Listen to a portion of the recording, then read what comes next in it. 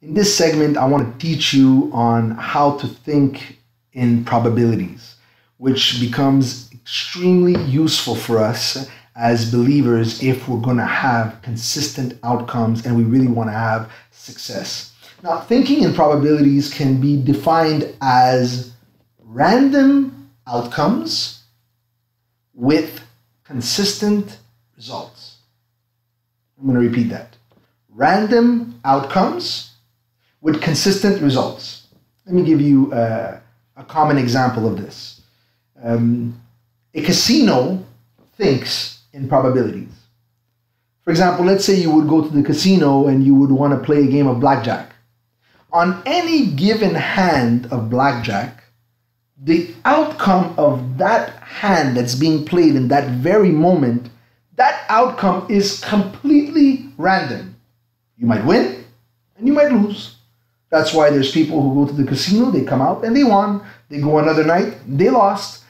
That particular hand, in the very moment that you're playing, that hand there's no way to have an exact outcome of what will happen in that very moment when the cards are being passed. However, the casino has set in place certain rules for the game that is being played. Now, the rules that the casino placed for that particular game, it sets the advantage very slightly on their side.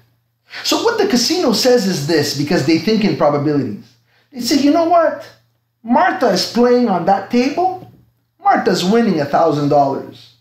But we know that Lucy is on that table. If Martha's winning 1,000, Lucy is going to lose 1,100. Because the odds are on our side.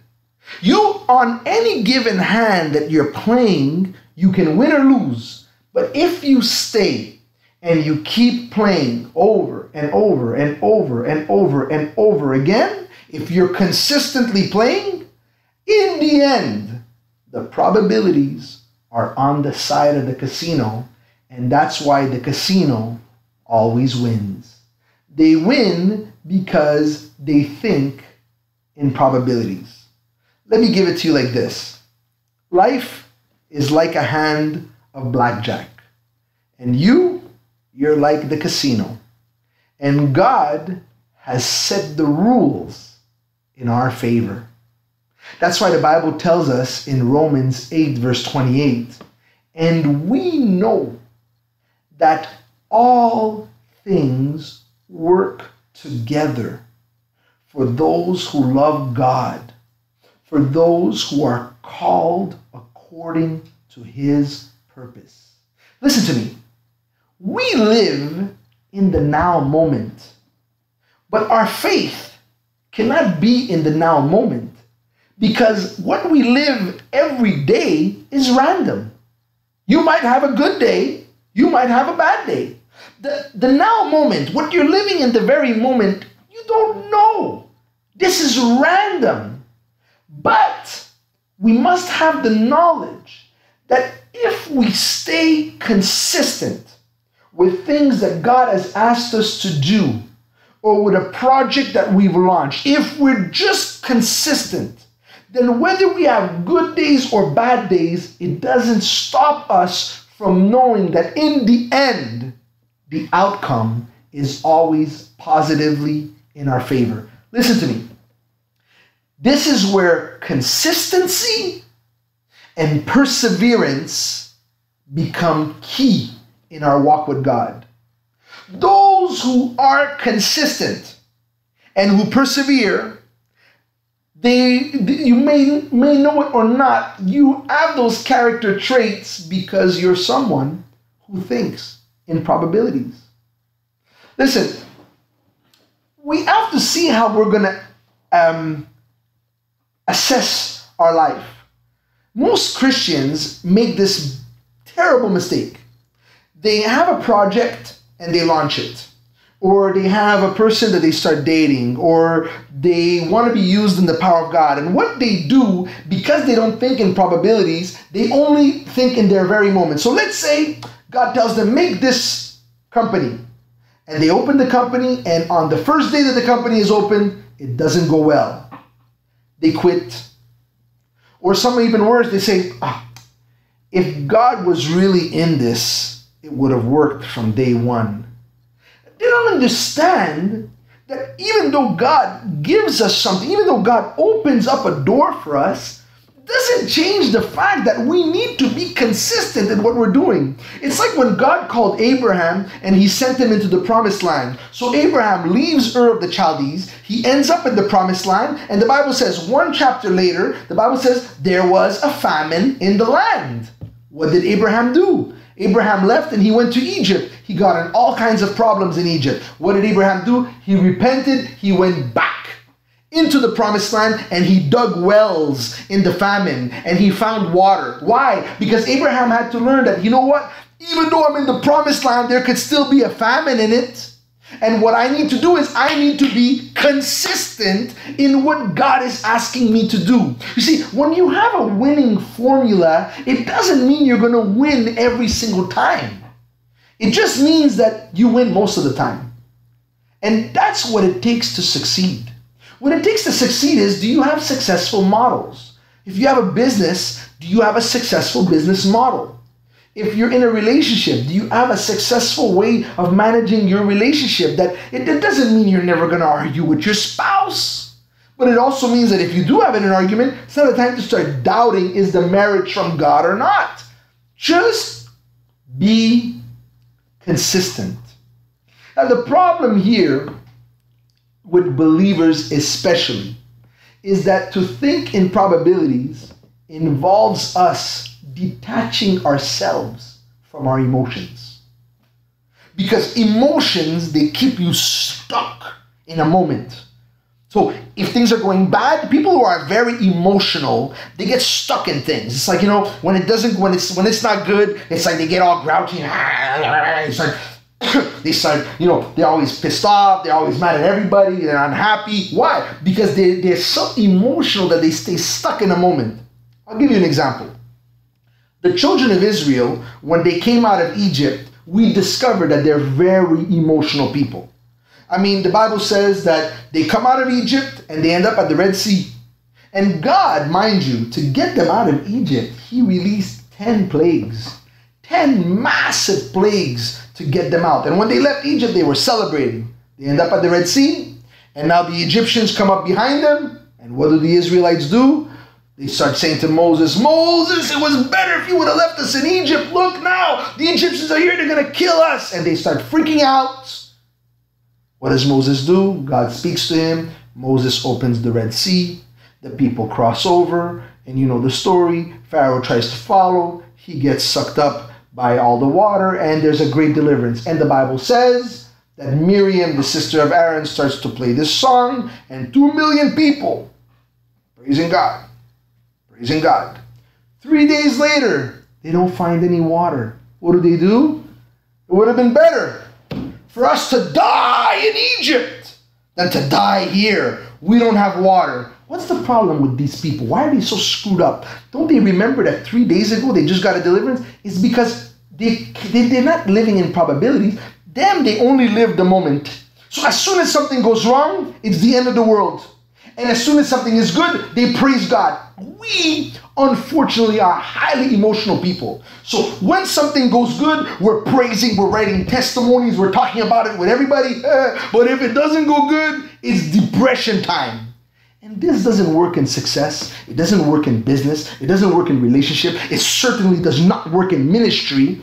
The only way to succeed in those things, you got to be consistent. You have to persevere. It means that you have to be thinking in probabilities. You have to say, you know what? If I keep preaching, if I keep praying, if I keep knocking on doors, if I keep taking phone calls, if I keep meeting with new clients, if I just keep grinding, I know that the odds are in my favor. Don't be a closed-minded person. Don't be closed-minded. You have to accept that you may have bad results for a period and then have good results. You may also say to yourself that there's times that things work for a season and another season they don't work. But you have to say to yourself, do I have a winning formula? Is it God who spoke to me? If you have those things, don't stop. Don't stop what you're doing. Why are you stopping? You're stopping because your thinking is flawed. Something bad happened and you quit. And this is the problem with most of us. We don't think in probabilities. Thinking in probabilities means I'm going to just keep doing it and keep doing it and keep doing it. And I know in the end, I cannot lose. I will see success. I want you to say this with me. I will assume the risk. I will be flexible with my expectation, but I will always remain consistent. I'm going to say that again. I will be flexible with my expectations. Why do you need to be flexible with your expectations? Because maybe you said to yourself, I'm going to make X amount of dollars in 1 month, and this might not happen. So you need to be flexible with what you're expecting, but be inflexible with your consistency. If you have a plan, follow it. Do it. Follow through. Believe. This is actually a demonstration of your faith. Your faith is being demonstrated by the fact that you're consistent regardless of the circumstances. And this is where so many believers fail. They're emotional. They're only consistent when things go well. As soon as things don't go well, they stop completely collapse. And then we say to ourselves, I don't understand why things are not working out for me. Who said that they would be easy? Who said that? To be consistent, it means to think with overall success. Living in the now moment, which means you're open to anything. You accept the risks. The random outcomes of life are okay. But thinking in probabilities, it implies faith. Because when we are consistent, listen to me here, only when you become someone who is consistent is when you can start to have guaranteed results. See, the problem with people is that they're not consistent. So they live in the now moment and they think they're going to always get something good, and that's not true. The people who have great success don't have it because they're always succeeding. They have it because they're always being consistent. Look at Apostle Paul, for example, in the Bible. He's one of the most successful ministers to ever walk the planet. But he went to city after city, and he was put in prison, he was stoned, he had persecution, he was kicked out of places, but he never stopped. By the end of his life, all the places he had been had churches. He had founded them all. Why? Because he never stopped. He was consistent, regardless of the circumstances that he lived. So this requires a change in our thinking.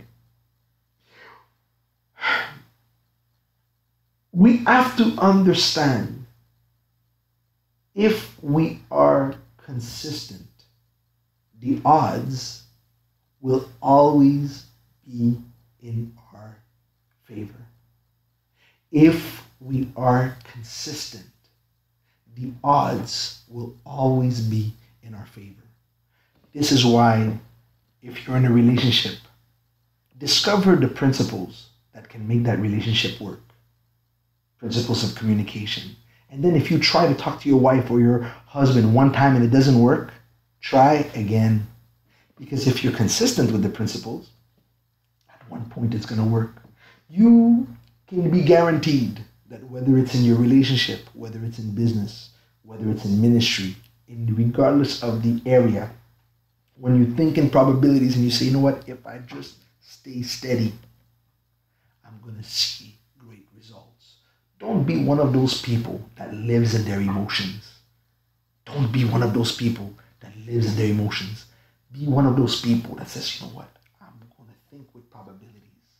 I know that if I can just be consistent. God's going to make it work out for me according to his good pleasure. Because Romans 8:28 tells us all things work together for the good of those who love God. All things. That means even if it's bad for a bit, I know that with time, all things end up working together. The problem is when we stop, now God has nothing to work together for us because we're doing nothing. God cannot help someone who is inactive. He can't. He can only work things out when we're working. So we must be consistent so that God can work things out in our favor. Bless you.